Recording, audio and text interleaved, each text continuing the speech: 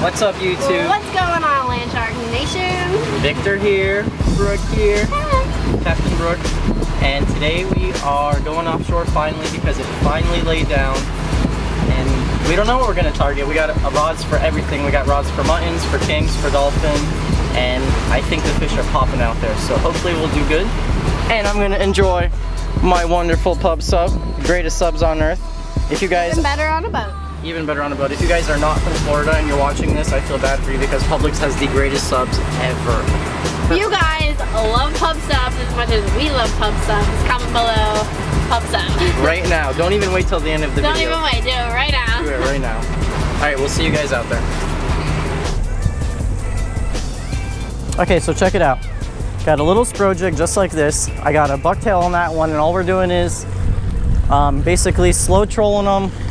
And like, not slow trolling, but like going at like 8 knots, just right behind the boat, and there's a bunch of little bullet bonitos around, and we try to catch one, and then we put it back out on this rig right here, on the Avit, with the stinger rig, and then we slow troll the bonitas behind the boat. Okay, this is the spro jig rod, just got hit. A little bullet bonita gonna be on. We're gonna send them right back out and try to, there we go, the $1 million bait right there. Thank you. Hands down, one of the best baits you can fish offshore. They love that little white jig. They'll eat almost anything with a nice little white hair, any little like nylon or bucktail jig. So right here, one through the nose, so we swim straight, and so they stay alive when you troll them.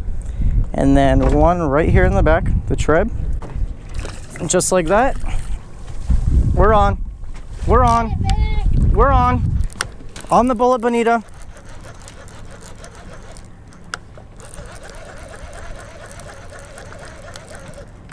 Are we? Did it drop it? Oh, it's back. It's coming back. It's coming back. It's coming back. There he goes. There he goes. There he goes. Now it's running. There we go. It was just swimming towards us. It's a king. It's a nice king right there. See him? You ready to gaff, Brooke? Zzz, I love kingfish. Take your time. Yeah! What a good girl. There you go. There you go. Good job, babe. Solid king. And I got a great girlfriend who knows how to gaff a fish. That's the best part about this whole thing. Catching them is one thing, but being out here with someone you love, you can't beat that. So, really pretty king, all lit up with a bunch of spots on him. Great gaff shot, treble hook right there in the mouth, and we're gonna get another one. He didn't mess up the wire at all. Careful when holding kings because they got a nice set of teeth on them, but real pretty fish on a live bonita, all lit up, and we're gonna get another one. Look at that mouth, sick. Nice. They're meant to slice things. Look at that gaff shot right in the head. Yeah, Brooke did good. All right, let's go get another one. On top. Oh, bite size.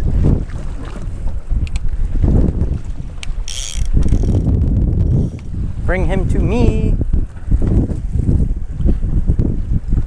Oh, it's a little mat. Oh my gosh. This thing is gonna get smoked.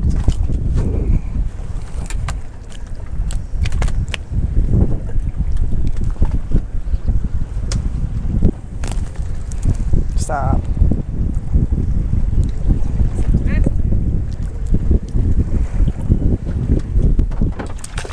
There you go. Swim off. Woo. Go put it in gear. Oh boy. Last time we put one out, it didn't get hit, and Brooke had no faith in the mackerel, but this time it's gonna get hit. I just think there was no fish around last time, but these things should get smoked. So that was a Cero mackerel, not a Spanish, not a king, but a different species. And you can tell because they have those lines on them instead of those dots. Scaled.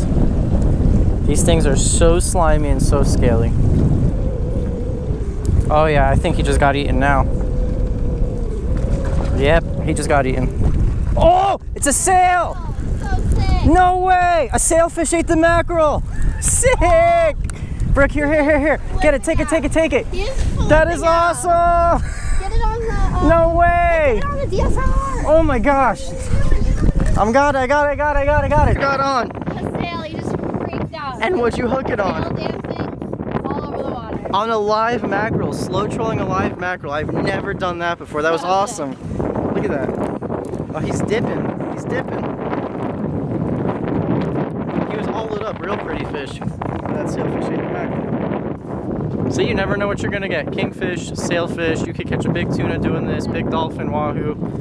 And I think I'm gonna put the boat in gear and we're gonna chase it, all right? So stay tuned. So we're chasing the fish and Brooke is at the bow and we're trying to gain some line on him because he dipped. He took it down to about a quarter spool in no time. So we're trying to chase after this fish right now. See how dark they turn after you've been fighting them for a while? When you first hook them, they're all white and lit up, and then as you fight them, they get darker and darker and darker. Jump. He wants to jump. Oh yeah. Jump. He wants to jump. Oh yeah. Oh, so sick. Get it? Yep.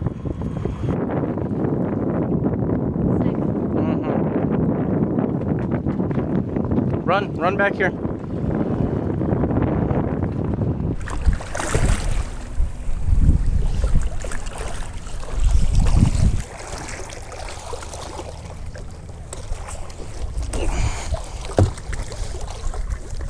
Okay, ready? Yeah.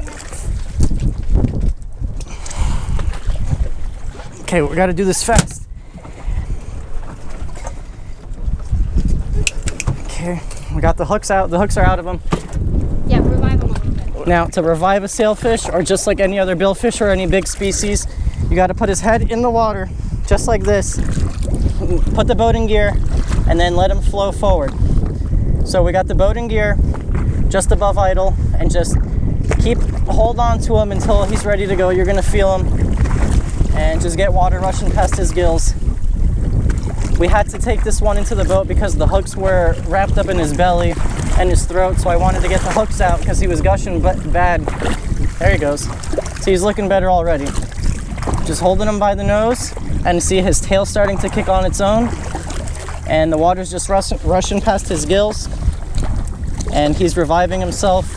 Okay, so we've been doing this for about 2 minutes now, and the longer the better. Just hold on to him, keep his head in the water with the boat in gear. Just let the water rush past his gills. That way you ensure that when these fish swim off, they have the maximum chance of survival, because there's no point of releasing it dead. Hold on one second.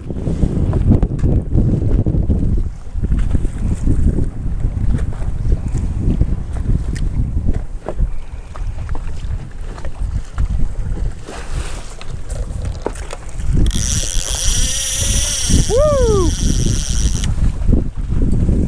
Guess he wants to go to the front of the boat. Oh yeah. Here is what's left of our bonito that just got smoked by that king back there. Perfectly cut in half, just missed the treb. Well, it's getting late, the sun's going down, and we want to go shark fishing tonight, so we're gonna head in. I'm reeling in the last bait, gonna go take some cool pics by the lighthouse, and then we will head to the beach. So sad releasing this guy. Looks so good. I'm still super lively. Yeah, we are. So here's a quick little tip. So these are the bullet bonitas that we're trolling. They're this big, and I have a stinger rig just like this. If you don't know how to make one, you can probably look up a video on YouTube. But here's a little tip I'll show you guys. If you fish a little swivel right there from your main hook down to your treb, what it does is this will flow a lot freer and it'll stay in line with its body more. Sometimes when you don't have that little swivel right there, this connection is very rigid and the wire just doesn't sit as nicely and it's not as presentable. So I put a little swivel right there and gives the bonito, it makes them swim better and it keeps your wire in line better.